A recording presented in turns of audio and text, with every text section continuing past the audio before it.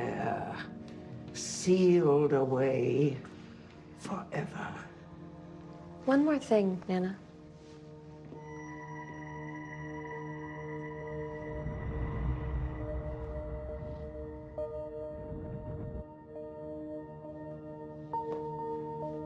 It falls to us three women to keep the eternal flames burning, so that Abigail will never escape or lay claim to my body again.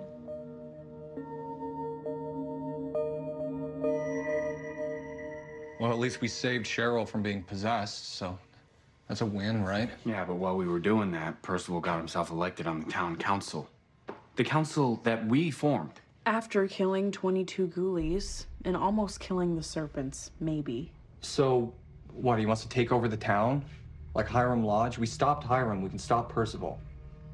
I don't think Percival wants to take over Riverdale. Something tells me he wants to destroy it.